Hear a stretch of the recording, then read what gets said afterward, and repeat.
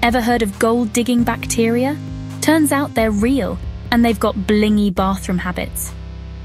Deep in the dirt, there's a tiny microbe called Cupriavidus metallidurans. It munches on toxic gold compounds that would kill most living things. But here's the crazy part. After breaking it down, the bacteria poop out solid gold nuggets. Scientists found that these microbes basically turn gold dust into real-deal gold you can hold. No mining, no chemicals. Just good old biology doing its thing.